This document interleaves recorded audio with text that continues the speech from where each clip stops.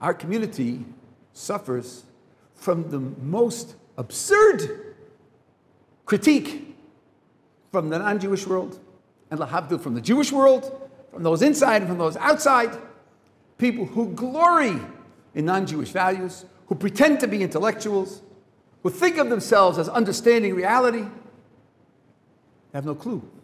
They have no clue. But they belittle us. They stand with their chutzpah and their enormous self-confidence. And many are depressed. Many feel a lack of self-confidence, a lack of solidity, because they have such prestige. Their voices stride the world. And this is predicted about the last period of history, that we will face this terrible, terrible challenge. This is all rooted in the loss of the Beis HaMikdash. That being the case, when we daven for the rebuilding of the Beis HaMikdash, we ought to have this in mind. And I must tell you, about 10 years ago, I saw an article from a non-traditional author who said, mourning the Beis HaMikdash is out of date. How are you going to express the churban, the destruction? Look at Jerusalem today. Look at the streets, the parks, the vast housing complexes. Look at the stadiums and the art galleries and the concert halls. How can you say that Yerushalayim is destroyed?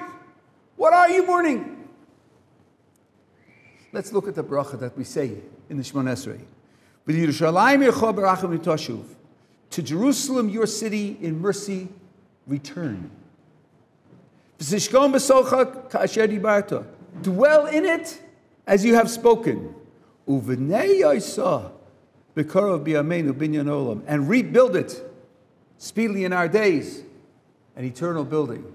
The building comes third. The building comes third. First, you should return. And second, your Shekhinah should dwell there. And third, build the buildings and pave the roads and make the housing complexes and the stadiums for mass shiurim and the concert halls for Simchas Beis HaShoeva or for other kind of indoor shiurim in the winter. The shell, the physical shell, that's not what we're davening for. I was amazed that someone could write such an article. We're davening for the return of the Shekhinah. It's the lack of the Shekhinah that causes us all of these contemporary sorrows.